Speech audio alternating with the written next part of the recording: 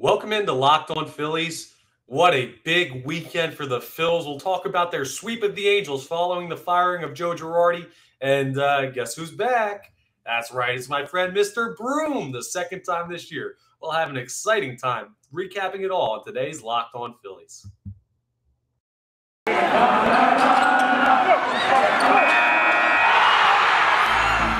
You are Locked On Phillies, your daily Philadelphia Phillies podcast. Part of the Locked On Podcast Network, your team every day.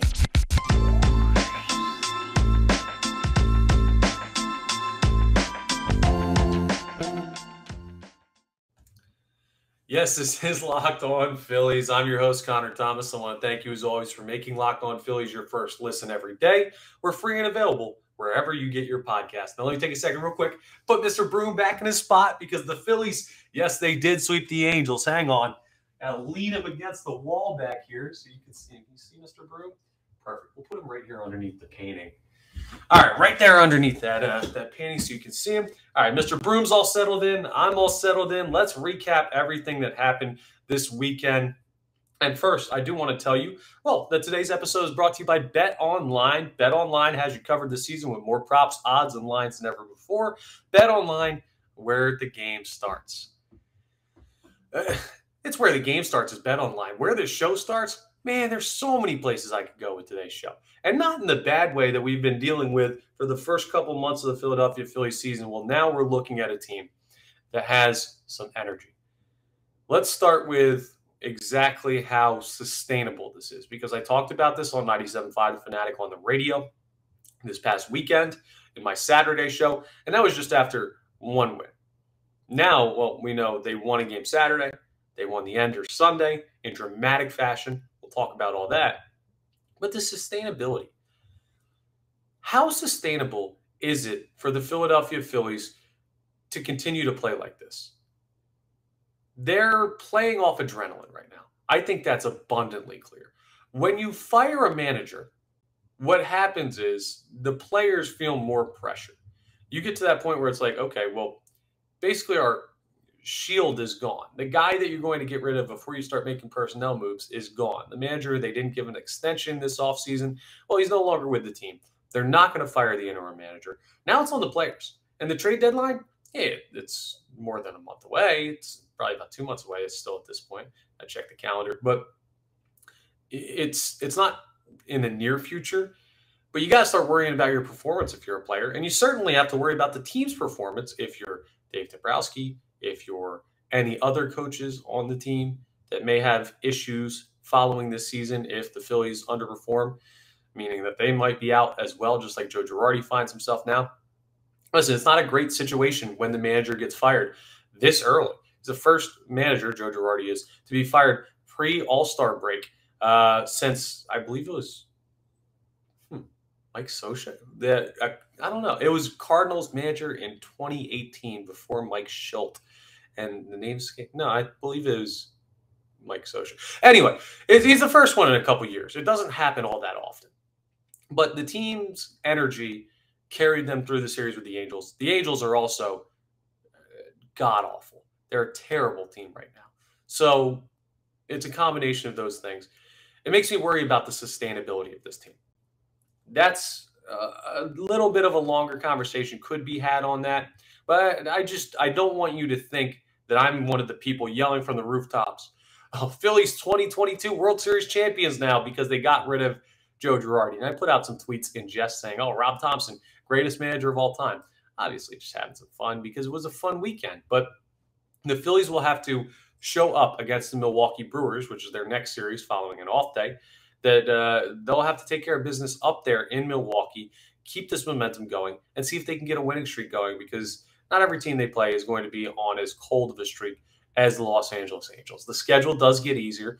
The Phillies have the 5th easiest strength of schedule the rest of the way. So they have a real chance to take advantage of a weak schedule.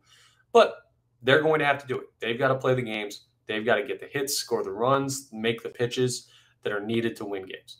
Let's jump into this weekend series and recap it, though, because, man, did they do so in this week's games.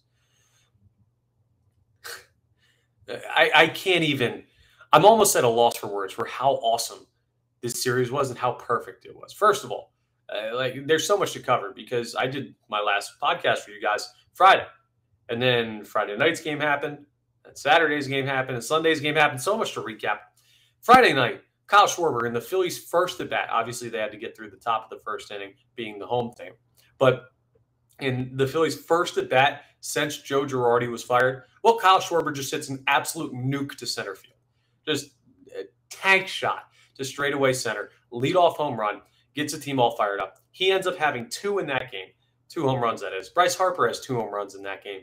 Bryson Stott, we'll talk more about Bryson Stott later. Bryson Stott hits his first career home run in that game as well. And the Phillies just absolutely rout the Angels, beat them 10-0. And just a great win.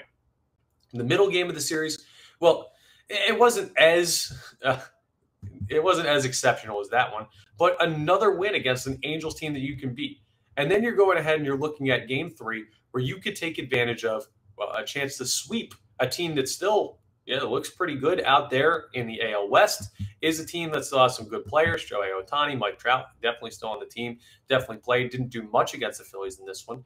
But the Phillies had an opportunity to take the series in game 2, which they did, and then sweep the series in game 3, which we haven't seen since the Colorado Rockies series.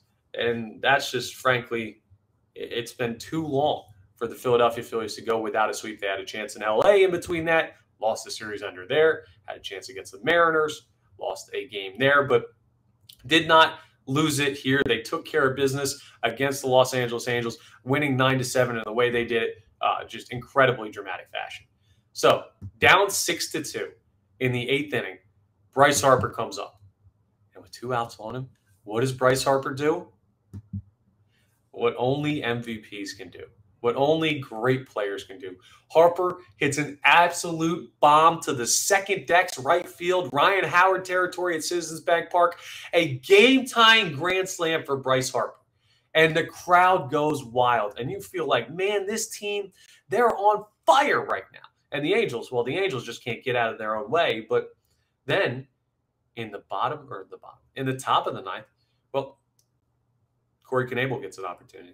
And he does not do his job. A run is given up, and all of a sudden the Phillies are in a situation where you got to score in the bottom of the 9th to extend this one. And we've seen this story before. Bryce Harper, it's a big go-ahead home run in Atlanta, and then the Phillies give up 2 in the bottom of the 9th to lose it. Well, this one was a tying home run, but so giving up 1 in the top of the 9th puts the Phillies in a spot where it could happen again to Bryce Harper, whose heroics just haven't seemed to be enough so far for this team. But who comes through in the bottom of the 9th? But his Las Vegas buddy, Bryson Stott. Runner on first, runner on second. You're down 1. A 3-2 count with 2 outs. They were 1 strike away from this game being over. And all of a sudden, Bryson Stott, a 3-run walk-off home run to right field. Absolutely incredible. What an afternoon in South Philadelphia. What a series in South Philadelphia. And the Phillies have what I think it's easy to say, their best, most exciting, most impactful series of the year so far, taking care of business against the Los Angeles Angels of Anaheim, sending them home without a win, and the Phillies come away with 3. Now, something that's important to remember, and we'll talk about this a little bit further as the season progresses, but something to look at now. I told you the Phillies have the 5th easiest schedule the rest of the way when it comes to strength of schedule remaining in Major League Baseball. Well, the Mets have the 4th easiest schedule, and they're still hugely up, double-digit games up in the division on the Philadelphia Phillies at least. The Phillies are not catching the Mets for the division. And even though 2007 is something that we can look back to, like, hey, it's happened before. This isn't 2007. That Mets team is different. The Phillies are not going to be in play for the division. I feel comfortable saying that here on June 5th, 2022. But what they're certainly in contention for is the wild card race, and that's where we're going to be looking the rest of the season. Now, can the Phillies stay hot enough to make themselves a wild card team? It's a long way to go. We still got over 100 games, but this momentum can build into an easier part of the schedule, and everything's looking up for Rob Thomson, who wins his first 3 games as Phillies manager. And now the test is, let's take this show on the road and see if you can have sustained success past the adrenaline period of just having an organizational change that hypes everybody up. So that's what the Phillies did this weekend. Next, we're going to take a look at what the Phillies need to do in the next couple of games. We'll preview their series with the Milwaukee Brewers that starts tomorrow and get everything all squared away so that we're ready to head up to Brewtown, head up to the land of beer to take care of some business against the Milwaukee Brewers. Coming up next, we're going to get into everything and discuss that series and what the Phillies need to do to come out with their second straight series win. All right, I want to tell you about our friends over at Athletic Greens. AG1 is what they use to help us keep in shape. It's what I use every day. It's awesome. I start my day with AG1. Now, I do it a little bit earlier than most people. I do it at 4:30 in the morning because that's the time I get into the studio to do my morning radio show. Well, not my morning radio show. The radio show that I'm a part of, the John Kincaid Show that I produce for over there on 97.5 The Fanatic. And it's great because when you wake up at 4:30, you need energy. You need to be in great shape, and I don't eat well. So what I need is all of AG1's 75 high-quality vitamins, minerals, whole food, source superfoods, probiotics, and adaptogens. All of that helps me stay in great shape, keep my energy level up throughout a long day, and get me all set. And let me tell you the importance of a multivitamin, because I don't know that most people know this. I don't know this. Tons of people take some kind of multivitamin. So if you're not doing it, well, most people are out helping you. Like, I don't want to be out health by anybody. I'm a competitive guy. And also, you want to do what's best for your body. It's smart to do it. It's why so many people do it. It's important to choose one with high quality ingredients. Well, I don't know how to do that. Do you? Probably not. None of us eat all that well. Athletic Greens, they're the experts. They've already done it for you. It's so many included in AG1 that's easily digestible, fits into your nutrients. They've perfected it. And it's just one smoothie you take, a little drink, it tastes good, and you can just crush it in the morning. You'll be feeling good all day. Do it every day, and it's great. And I'll even cut you a deal. Well, they'll cut you a deal. I'll just tell you about the deal. To make it easy, Athletic Greens is going to give you a free 1-year supply of immune-supporting vitamin D and 5 free travel packs so you can take AG1 on the go with your first purchase. All you have to do is visit athleticgreens.com/MLB Network. Again, that's athleticgreens.com/MLB Network to take ownership over your health and pick up the ultimate daily nutritional insurance. Okay, let's preview the Milwaukee Brewers and the Philadelphia Phillies series and tell you a little bit about what the Phils are up against as they get ready to head up to Milwaukee tomorrow. First of all, I want to tell you about our survey we're running, our listener survey for Locked On Podcast. We have an important favor to ask you. We put together a survey so we can learn more about listeners like you and make our podcast even better. So your favorite Locked On podcast, they're going to get even better from you doing this. This is your opportunity to tell us what you like and don't like about Locked On Podcast. Go to lockedonpodcast.com/survey right now to get started. It won't take very long. And the best part, you qualify for a chance to win one of 10 $100 Ticketmaster gift cards when you fill out a survey. To take our audience survey, go to lockedonpodcast.com/survey. And thank you, as always, for your help. So, the Phillies, the Brewers, facing off the second time this year. This time it's up in Milwaukee. And, well, the Phils are not as lucky as they were last time. They will see Corbin Burnes, the reigning, it hurts me to say it, the reigning NL Cy Young winner, even though I feel like it should have been Zach Wheeler. They will see Corbin Burnes. But the Phillies won't see Corbin Burnes until Game 3 of this series. Game 1 tonight, Ranger Suarez faces off against Jason Alexander. Not that Jason Alexander. Not the one famous for playing George Costanza on Seinfeld, but he's definitely still the more famous Jason Alexander because this guy, well, he's only made one career start. It was against the Cubs. They lost the game. He gave up 3 runs and 7 innings pitched. He didn't look bad in that game. But a young player, well, not even young. He's 29. So just a new player, a guy that they have to bring up because Brandon Woodruff currently on the 15-day IL, another starter for Milwaukee on the 15-day IL. Just a guy that's getting spot starts for them. And unfortunately, for Milwaukee, that's where they're at right now. Adrian Houser gets the ball in Game 2 against Aaron Nola. Adrian Houser, if you're not familiar with him, he's got 3.5 record so far this year, and a 3.51 ERA. So right on there. 41 strikeouts, a 1.40 whip. 29-year-old righty. So righty, Phillies normally hit lefties better, but you look at it, let's see what he's done against Philly. He's only seen him one time. He went 6 innings, gave up 5 hits, 3 runs. He's better at home He's got a 1.95 ERA at home, but still, this is a guy that the Phillies should be able to take advantage of as well, especially with Aaron Nola on the mound. So far, you're doing the math. Well, the Phillies have the edge in the Game 1 pitching matchup with Ranger Suarez against Jason Alexander. The Phillies have the advantage in Game 2 matchup with Aaron Nola pitching against Adrian Hauser. Well, Game 3 is Zach Eflin against Corbin Burns, and you could tell where the advantage goes on that one. Burns not having as great of a year as he had last year when he took home the NL Cy Young Award, but still a long way to go. So far, he's 3-3 record on the year with a 2.5 ERA. That's 15th. In 84 Ks, second in the league, and an 0.92 whip, good for 7. So it's not like he's dropped off significantly. He's just not quite as dominant as he was last year, but plenty of time for him to stretch out and get better as the weather warms up. The Phillies are going to have to deal with that. Here's the saving grace of all of these matchups. The Milwaukee Brewers are not hitting the ball well at all. Their offense is quiet currently. Listen to some of these numbers. I'm going to go through their baseball reference page, tell you some of the stuff that's going on. Rowdy Tellez is probably their best hitter so far. Got 10 homers on the year, 36 RBIs. He's only batting .249. Colton Wong batting .229 out of second base spot. Willie Adames on the 10-day IL. He should come back at some point in this series, I'm hearing. He's only batting .208. Hunter Renfroe, who's also coming off the injured list, well, he's batting .266, but a couple of days off. We'll see what he is. Lorenzo Cain batting .169.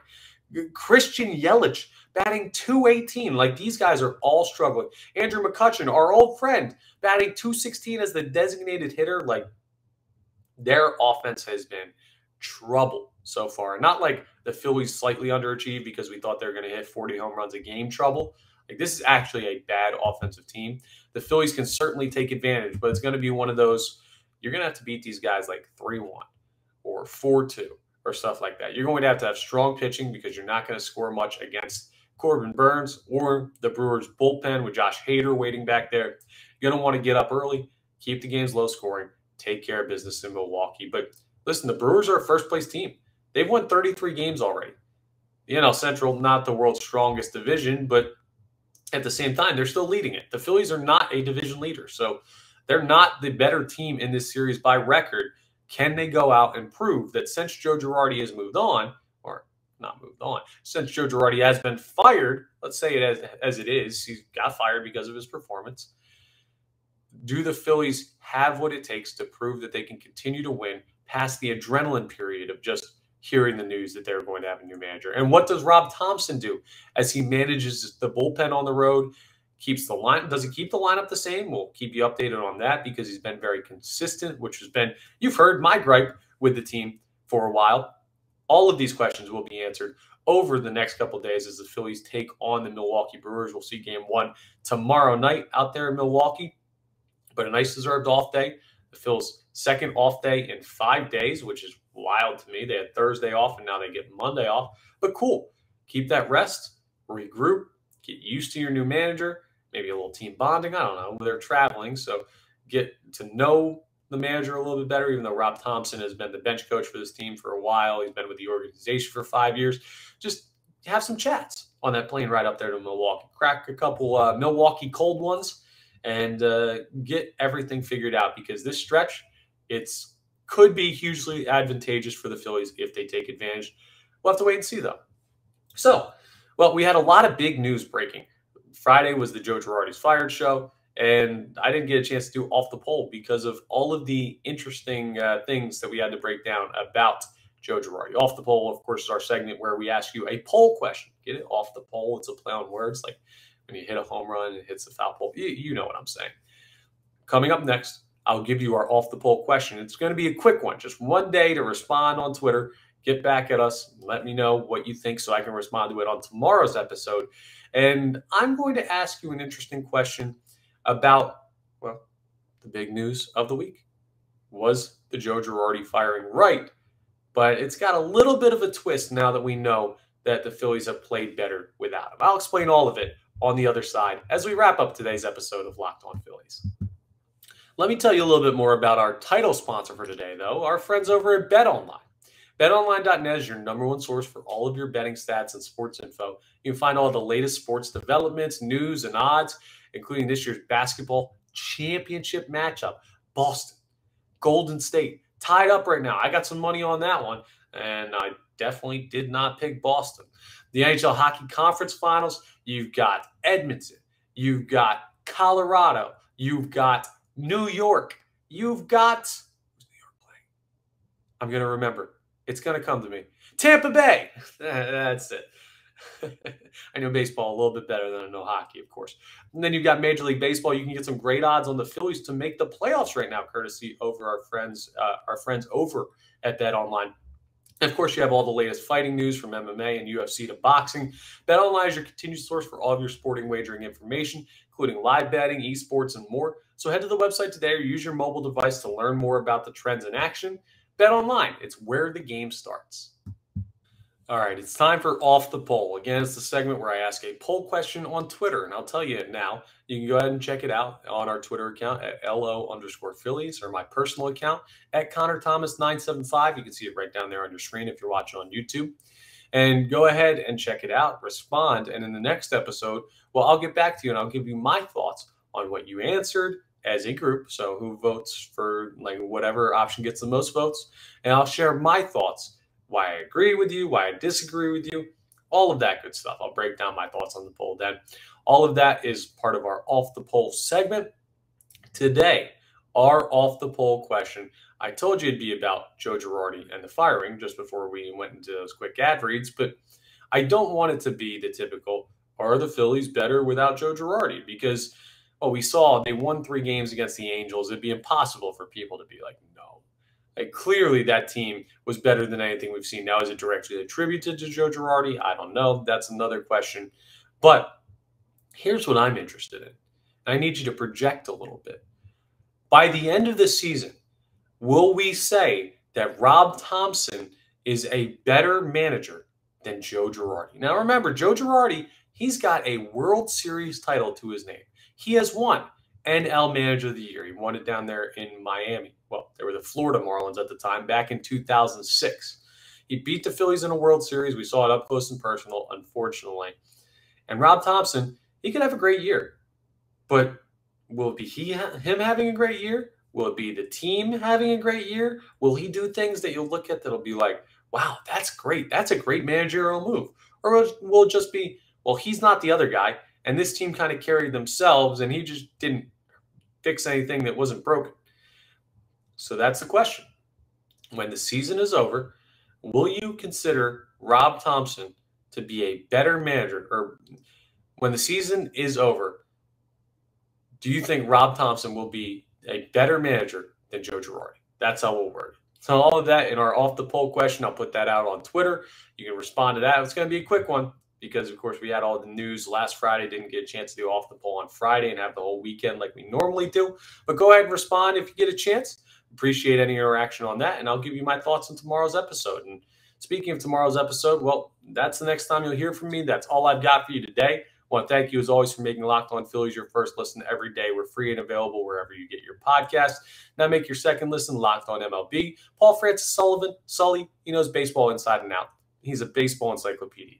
It's available wherever you get your podcast, so check out Locked On MLB. We will all talk to you tomorrow, and I want to thank you, as always, for rating, reviewing, subscribing. Appreciate all that. Continue to do so, please, and keep the good content coming for yourself, because as the Phillies get hot, Locked On Phillies gets even hotter. We will talk about all of the great stuff going on with the Phillies as they hopefully progress into a hot stretch of the season, and I will talk to you about more of that tomorrow.